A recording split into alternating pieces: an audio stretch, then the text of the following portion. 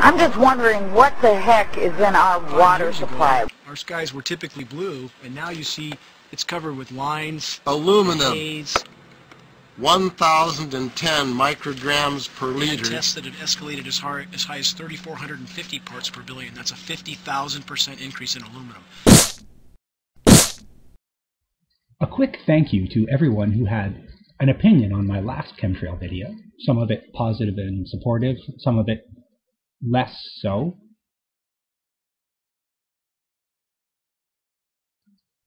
Thank you, Babalu42. Hopefully I can answer some of your questions to some satisfaction.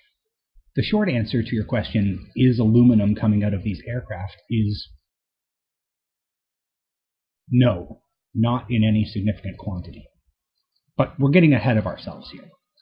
To determine whether something nefarious is going on or not, we need to first establish a baseline. What should we find if there was no chemtrail conspiracy? Could there be other reasons to find aluminum in a sample to be tested other than human airborne seeding from aircraft?